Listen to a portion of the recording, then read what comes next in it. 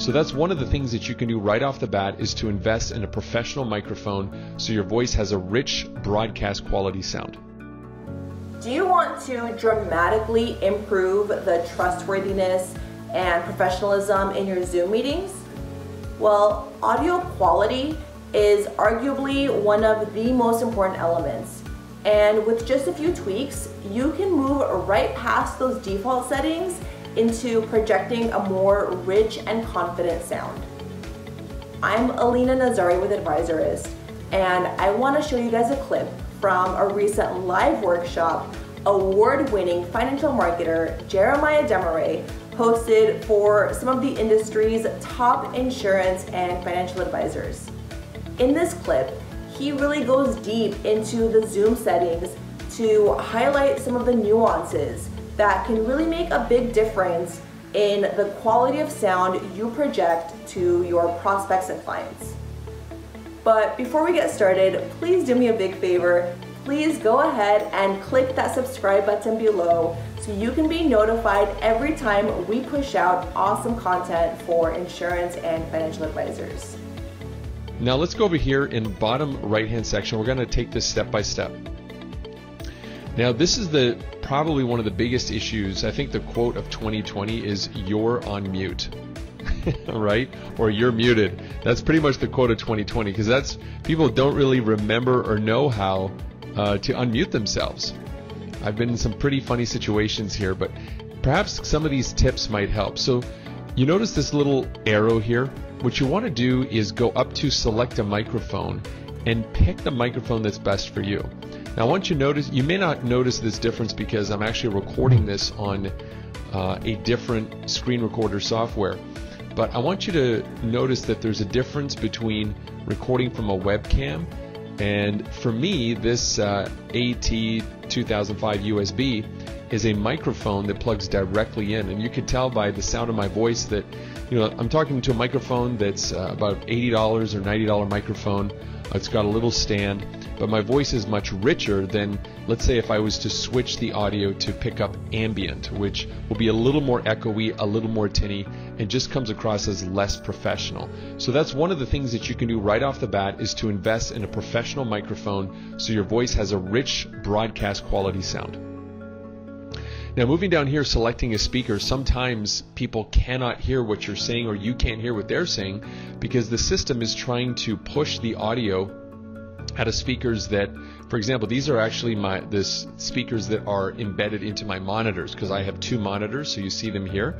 So always make sure and do a little sound check. I always recommend logging into your meetings about 10 minutes before, especially if you have a presentation and it's you or another teammate or an assistant that'll be with you. Be there, be professional, log in 5 to 10 minutes early just to check all your settings so that when somebody shows up, you are ready to go. Now, if ever you're in doubt, you can use this feature here to test your own speaker and your microphone. Now you can hear that sound, can't you? So if you can hear the sound, you hit yes. Hit yes. Now they want you to speak and pause. Now they want you to speak and pause. So I'm going to say yes, I did hear that. And it says, okay, great, speaker microphone looks good. So they've got this cool little built-in wizard that can actually help you with the testing process. Now one quick thing I can show you here is, here's where you can switch up your speakers during your test. All right, so we'll just go ahead and close that out because we've already proved it. The next one is switching to phone audio. It may happen sometimes, and trust me, it's happened to me more than once, where something happens on the internet. I have a very high-speed internet connection, but you know, outages happen. So if ever you want to switch to the phone, use this feature and you'll be given a phone number that you can dial. You'll dial any one of these numbers, your meeting ID, your participant ID. This way it will link you to your face and then your meeting passcode. And all of this is personally ID'd to you. You don't want to give this to anybody, because then they basically can replace you on a call. So this would be this is kind of like your unique ID inside Zoom. Okay, moving down here, if you wanted to turn off, I don't know why you would ever want to leave your computer audio, but that is an option. And then you have your audio settings. So let's take a look a little bit deeper at audio settings.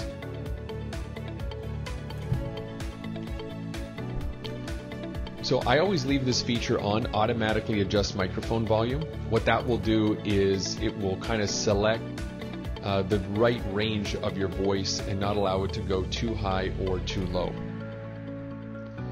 I always leave this on automatically to suppress background noise. If you have, let's say, a lawnmower going off or construction in the background, you may want to use the high feature, so it's really going to push a lot of the background noise and even some of the low pitch points in your voice. But for most of our purposes, auto will be just perfect for you. Now this one here is optional. Automatically join audio by computer when joining a meeting. I may recommend you turn that off once you get savvy, because it's happened in meetings I've seen where people log in and then they say something and it can be overheard by all people who have gotten there early. So I'll show you how to fix that in the future as well, to keep everybody in a waiting room. So this is what you'd want to decide here. I always like to mute my microphone when joining a meeting, so this way if there's noise in the background, sometimes I log into the meeting and I'm getting stuff ready in the background, I always have my microphone muted. This is an optional feature which I actually like. So some Zoom meetings that we do, we have about 100 people there, and instead of clicking on and off, you can just use the space bar. So if I wanted to speak, I'd hold the space bar down, then I'd let it go when I'm done, and it's taken care of. If you have one of those fancy Bluetooth headsets where you have buttons on it that can allow you to speak and unmute, you can use this sync feature to do that as well. I hope that was as helpful for you as it was for me. I'll be honest, I've seen those buttons plenty of times on the bottom of my Zoom meetings, and I've never really taken the time to explore all of the settings and nuances, but I definitely will now. I'd recommend you try to log on to your next Zoom meeting a few minutes early to try to see what tweaks you can make. Enjoyed that clip? Go ahead and click that subscribe button below for more insightful tactics and strategies on effective B2B lead generation ideas to grow your list. And if you're looking for more cutting-edge resources, including templates, scripts, and strategies, make sure you join Jeremiah Demaray and hundreds of other insurance and financial advisors every single week for the free, completely free, Virtual Advisor Power Hour. Just click the link in the description below to add it to your calendar. Thanks for watching.